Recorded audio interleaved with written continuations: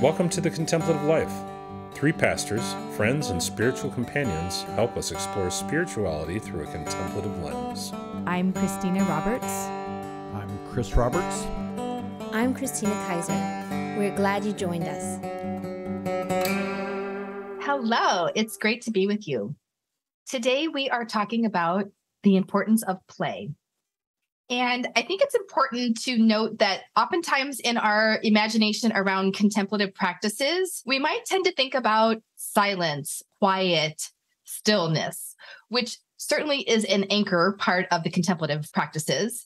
However, I think it was Christina Kaiser several episodes ago that named that, gosh, there's so many different ways to engage in the contemplative, including movement and art and all these different pathways. And so I thought it would be fun today to talk about the importance of play and the role that that has in contemplative living. I would say that the importance of rest and rejuvenation is gaining more attention, but I've noticed that sometimes when someone recognizes, okay, I do need to rest in my life, I do need to engage in these ways outside of work or whatever, almost there's like a blank stare of like, I don't even know what to do. I'm so out of touch with play and enjoyment and what I would do for pleasure that it almost becomes like a stress factor of then having to figure that out. So I thought today we could talk about play and the contemplative and what comes up for us. I am very thankful that we're getting to have this conversation because when I was a kid, the notion of rest was very important in our family, but rest really was like you turn everything off and you're quiet and you take a nap, which was not my favorite experience as a young person. Like you just waited for the grown-ups to wake up, really. So it is really in my grown-up life that I've been able to begin to cultivate what does rest look like and what are the many possible ways to rest. What is the good coming from this? I was reading a book recently called Wild Mercy by Mirabai Starr. She has a whole chapter on rest. And there's this little reading that she goes through about lay in my lap. And it goes on to talk about how as you are resting, things will kind of sort themselves out. Some of this burden will lift off and solutions will appear. And it's just so it's like going down a lazy river, the way that it's written. It's so beautiful. So I'm very thankful we're talking about this today. Yeah, I wouldn't necessarily associate play with contemplative whenever first looking at it. But as you guys talk about play, the importance of it. In fact, whenever I was doing my spiritual direction training, they listed 4 of the main reasons why people come to spiritual direction and to be contemplative and to do the inner work, look at the inner landscape. And I only remember 3 of those reasons. I have notes somewhere so I can find the 4th reason. But one is because they're in a wilderness experience and they're needing someone to help them identify God in the places of wilderness. The second one is opening up your schedule to find play, to be able to be recreation, whether it's, if it's paying more attention to your hobbies, painting, or even doing something out in the garage. What does it look like to identify what are the passions that are outside of your vocation that you need to pursue? And they called it play, finding room in your schedule for play. And then wisdom seeking is another reason. But yeah, I find that I would not associate play with contemplative. I would associate rest with contemplative. But what I hear you guys painting is a picture of how they're rhythms, that rest and play are rhythms that are super important to our life. So that's one thing I find interesting as we talk about play in the contemplative. It's interesting, Chris, that you note and use the word recreation, because I think that there is something that when we play, there is a recreating that goes on inside of us. And I think sometimes, again, we don't associate that. And so it's helpful to have examples. And oftentimes when I'm doing rest and renewal retreats, I have a handout that it comes actually from Dr. Stuart Brown, and he identifies 8 different types of play. I'm sure I got this from a parenting book somewhere, but it is completely relevant for any age.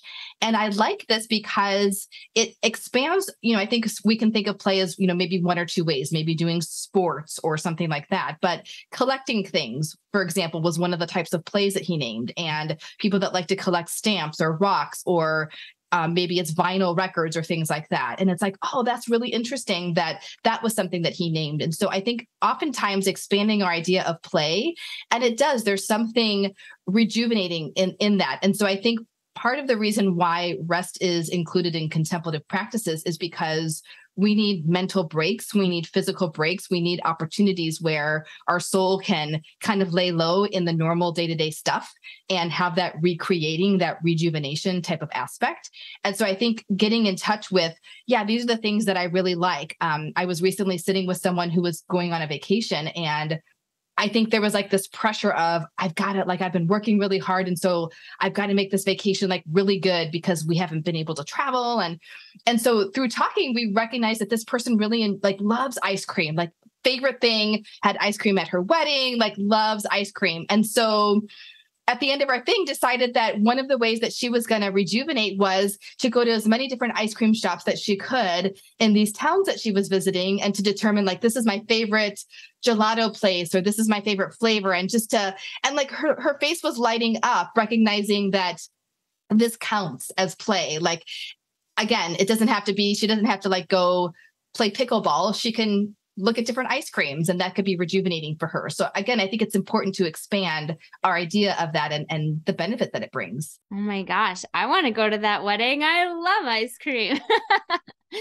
Yes, I think there are times in my life too, and I'm so glad that you mentioned something like collecting stamps. Not because I collect stamps, but sometimes I make puzzles as part of my own experience of play because it's this delight.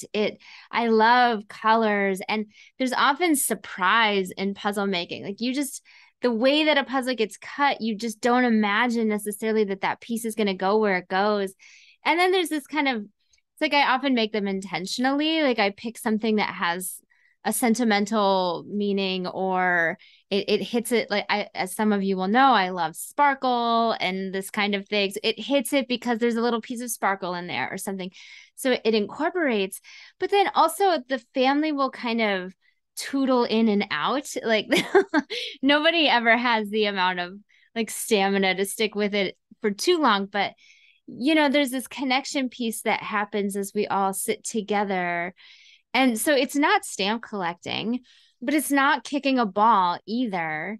And I only do it in these special times because of how much that I invest of myself in it. So yeah, puzzle making is definitely one of mine. Well, I don't know if going on an adventure is a type of play, but for me, just setting out, not knowing where the road is going to take you, with a group of friends, or most recently my family.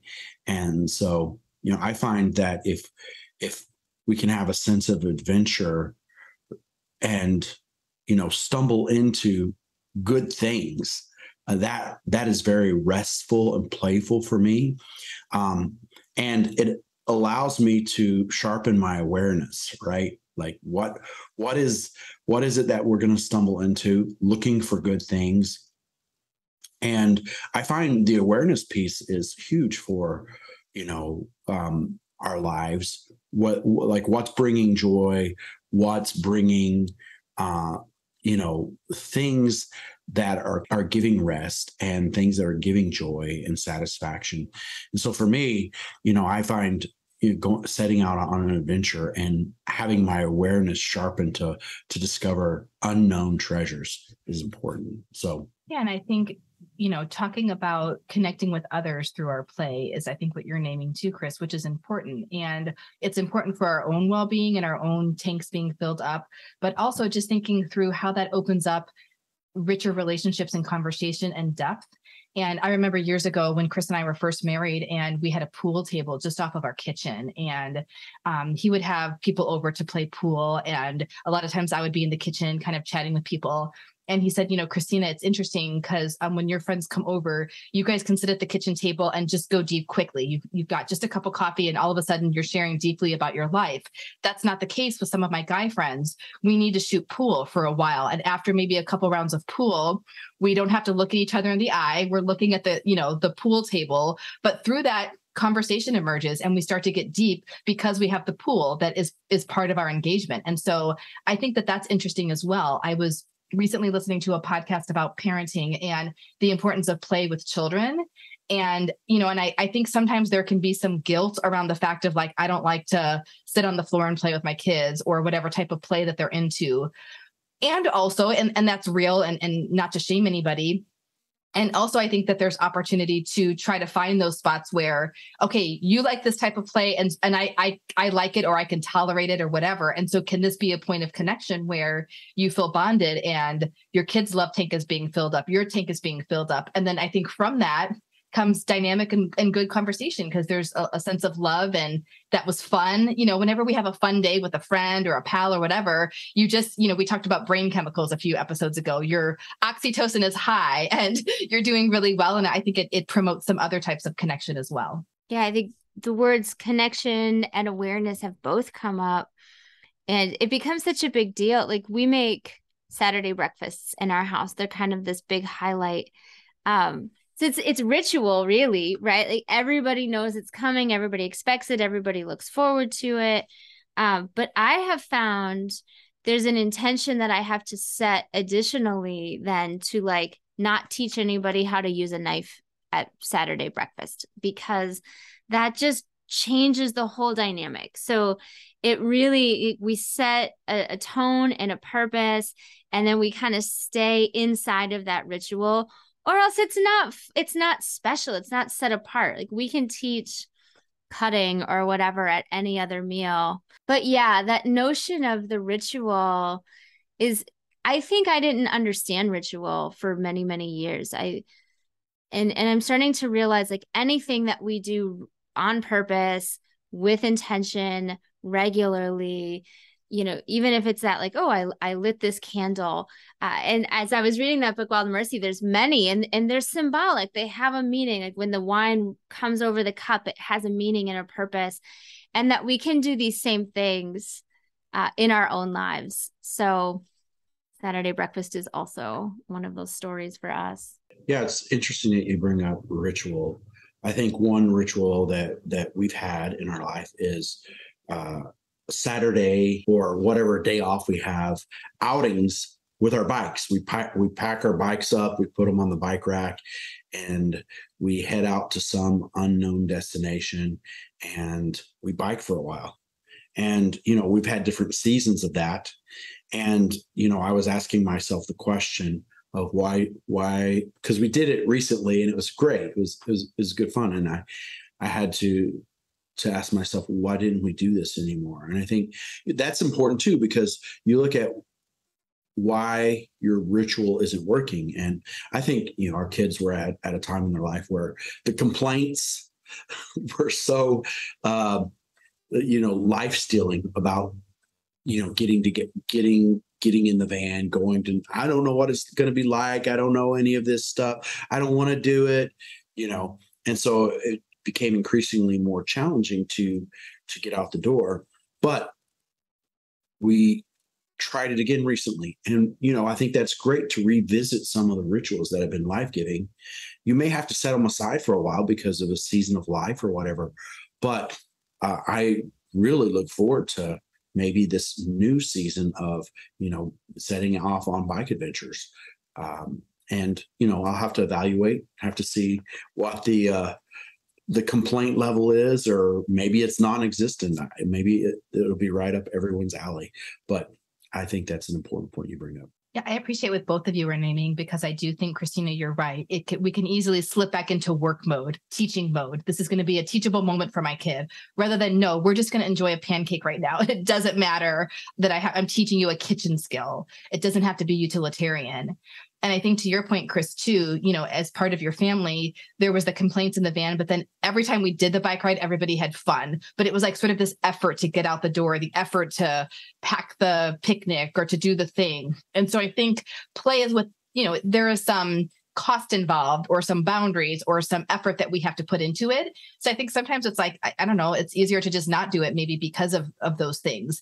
And yet once we do it, once we go on the vacation, it's fun, or once we do the outing or whatever it is that you're naming. And so I think that that's important as well, that there's some effort to it. And, even the reevaluation of, Chris and I recently were just discussing this with our dates, and there was a season where breakfast dates were like a highlight for us, when the kids were in school, and evening dates are hard, but we would enjoy weekly breakfasts.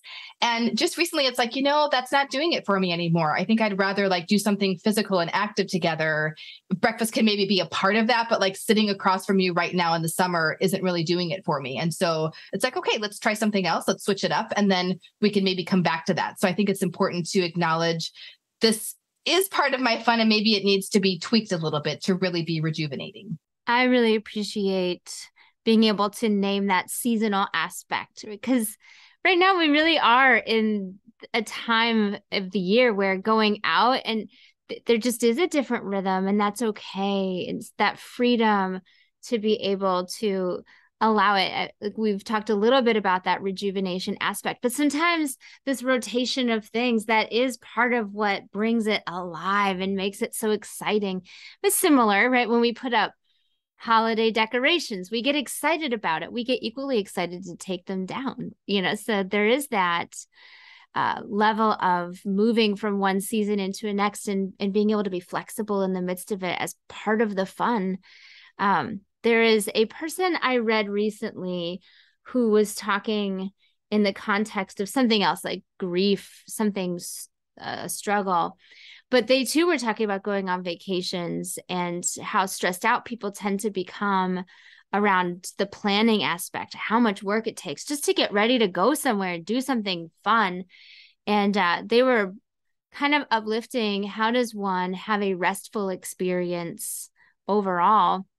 And they were saying, it's really this ability to be in the present moment now that we will feel most rested when we are able to be where we are right now, as opposed to always looking forward. And so that has really stuck with me, because I am definitely planning, thinking, trying to put everything in good order. This is my new ideal, right? To try to not do that, and to just live into this moment and see what kind of rest can come of it. And I think also, even, I know we're talking about friendship, relationships, family, even in the workplace, I think it's important to have, it's some offices where they have the joke of the day, or Friday bagel day, or, lunch out, or, some offices that have fun recreational equipment in the building, those sorts of things.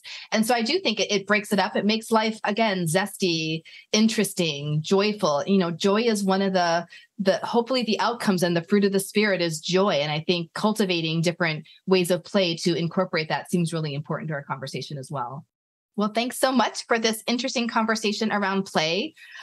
For those that might be interested in that handout that I use at retreats on play, there's a couple of different ways that you can get a hold of that. So depending on how you listen, if you click on the show notes, there's a link to the show notes where you can sign up for our newsletter, and we can send that to you via that vehicle.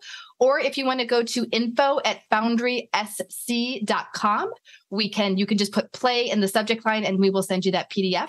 Hopefully that would be a great resource to kind of get your thinking going on different ways that you can play. So thanks for a generative conversation. And now we're going to transition to the part of our podcast where we talk about what we are into this week.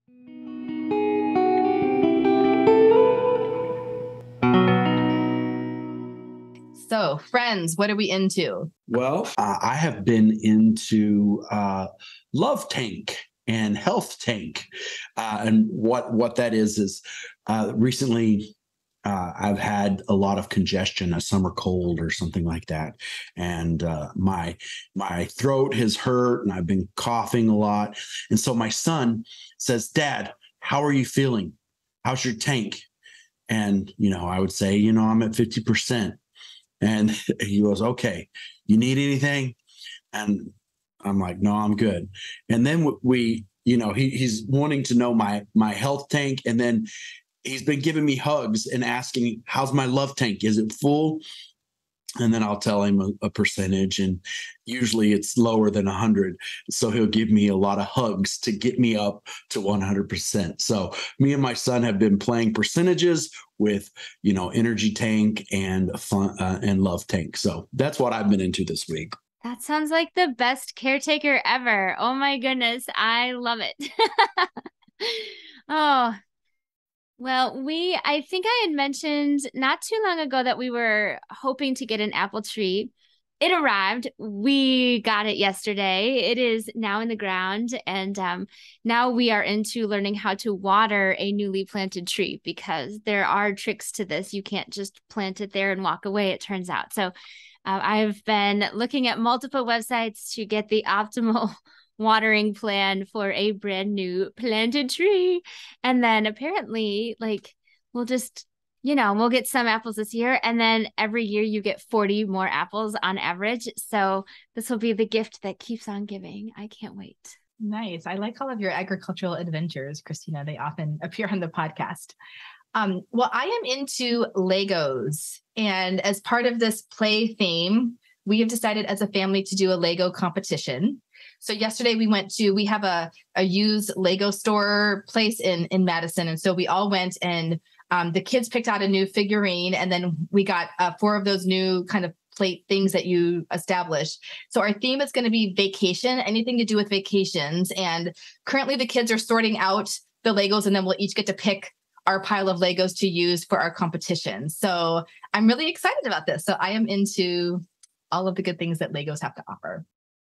Well, thanks so much for listening to the podcast. Until next time, make it a great week. Thanks for joining us today. If you enjoy listening to the podcast, we invite you to stay connected by signing up for our Foundry Spiritual Center newsletter, where you can learn about even more programs and offerings.